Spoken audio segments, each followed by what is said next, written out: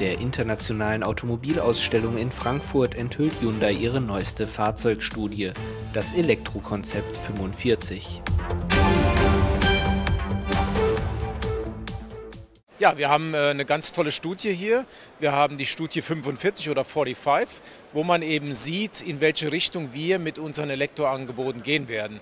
Das heißt, es ist eine Studie, die zum einen das Design zeigt, wie wir zukünftig Elektroautos im Markt präsentieren werden, aber auch eben einen Ausblick gibt, dass wir unsere Elektroangebote in Zukunft auf einer Plattform haben werden und dort entsprechend die optimalen technischen Voraussetzungen haben, um noch effizienter zu sein.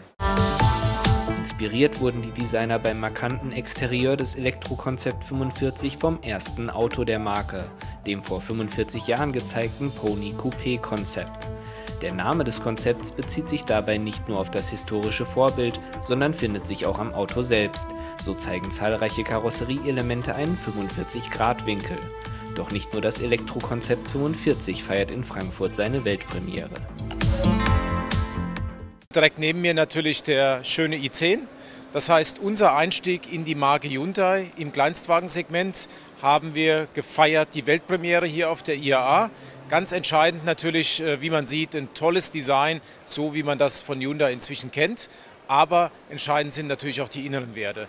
Das heißt, zum einen ist das Auto nicht größer geworden von den Außenabmaßen, aber der Radstand hat sich um 40 mm erweitert und dadurch ist der Innenraum eben entsprechend um 40 mm gewachsen, was man dann doch deutlich spürt im Innenraum. Seit seiner Einführung 2008 ist der i10 eine echte Erfolgsgeschichte für Hyundai. Maßstäbe unter den Kleinstwagen will die neue dritte Generation vor allem in puncto Ausstattung setzen. So ziehen viele Extras in den i10 ein, die Kunden in der Regel bisher nur in den höheren Fahrzeugsegmenten fanden. Dazu gehören unter anderem ein Spurhalte- sowie ein Notbremsassistent. Die Markteinführung des für und in Europa entwickelten und produzierten City-Flitzers ist für Mitte Januar 2020 geplant. Die Preisliste startet bei 10.990 €.